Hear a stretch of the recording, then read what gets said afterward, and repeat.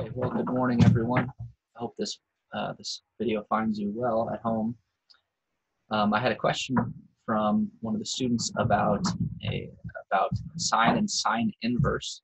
In particular, a question like this: sine of sine inverse of 6.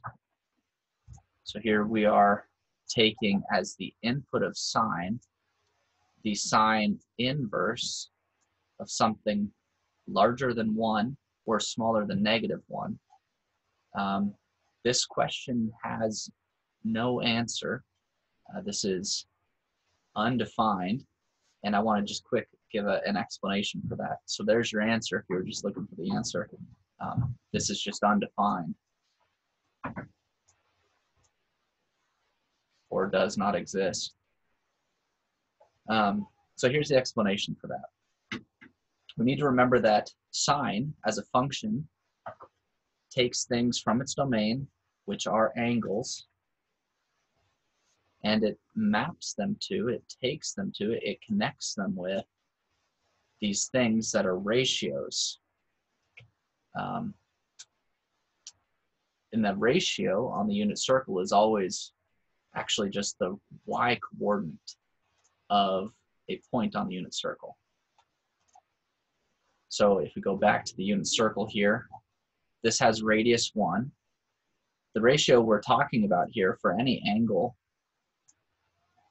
is just this height here, the y-coordinate, divided by the radius, which is just 1.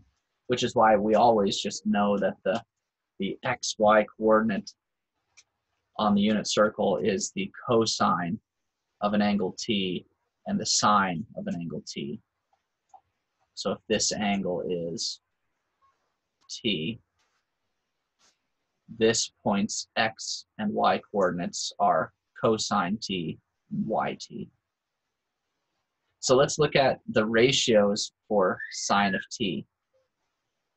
How big can sine be? Well, if we take an angle of pi/2, that puts us right up here, which means that ratio is a height 1. So sine can be as large as 1. How small could sine be? Well, down here, sine can take the angle of 3 pi/2. So if we go all the way down to here, we take this angle of 3 pi/2. It takes the angle down to a height or ratio of -1. So let me just reiterate that over here. If we take the angle pi/2,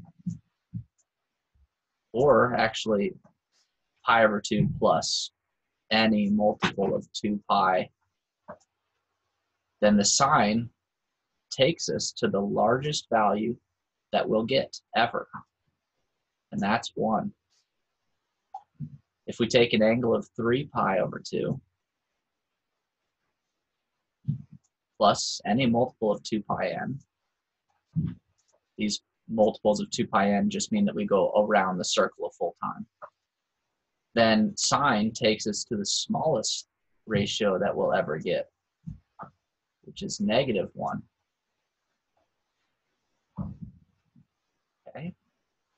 Sine will never take us to something bigger than 1 or smaller than -1 because we're working here on the unit circle. And that y-coordinate on the unit circle will never be larger than 1 or smaller than -1. Now this would be a little different if we had something like 12 sine of t, because then we could in fact get something like 12, or we could get a value of -12 out. But if we're dealing with just sine of t, then the largest this will ever be is 1,